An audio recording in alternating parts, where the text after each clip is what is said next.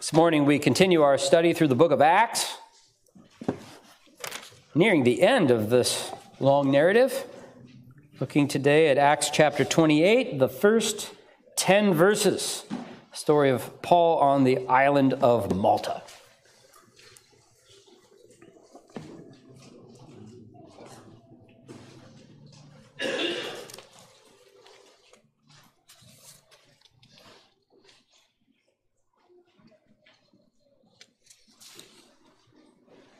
Again, as we said, our reading will come from Acts chapter 28, the first 10 verses.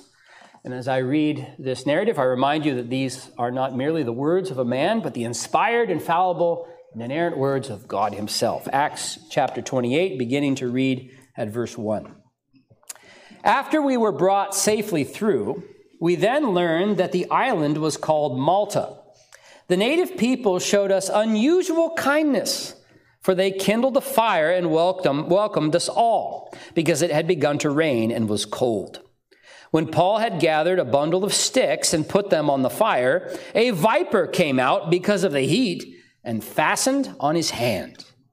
When the native people saw the creature hanging from his hand, they said to one another, "No doubt this man is a murderer. Though he has escaped from the sea, justice has not allowed him to live."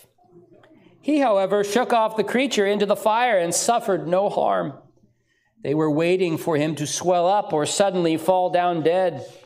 But then when they had waited a long time and saw no misfortune come to him, they changed their minds and said that he was a god. Now in the neighborhood of that place were lands belonging to the chief man of the island named Publius, who received us and entertained us hospitably.